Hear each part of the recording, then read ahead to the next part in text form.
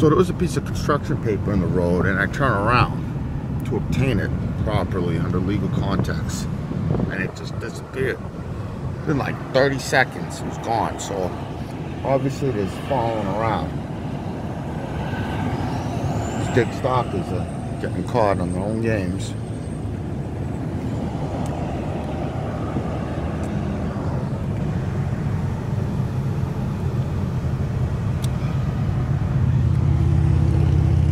They've been buying out a lot of properties since 2016 now. This is Ossipee, 2016, the stalkers.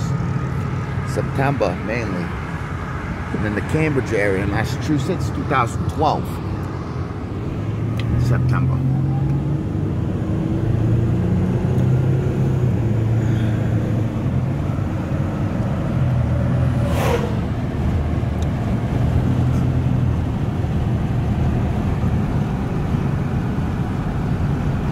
Pizza Barn's the main culty covert meeting spot where they've been meeting since 2016.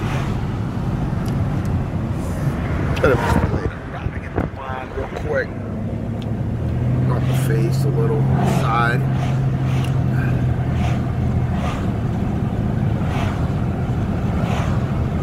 There's been children killed, murdered, rape, abuse.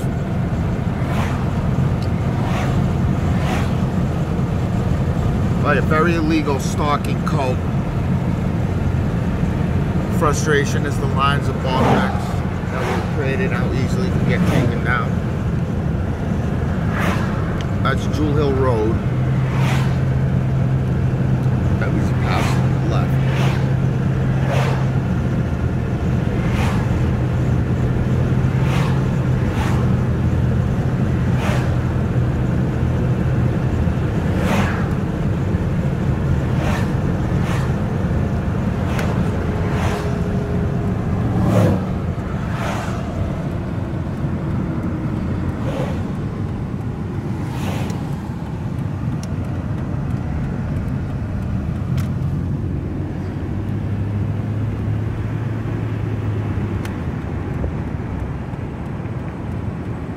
Taking Pleasure Lands Glade Road.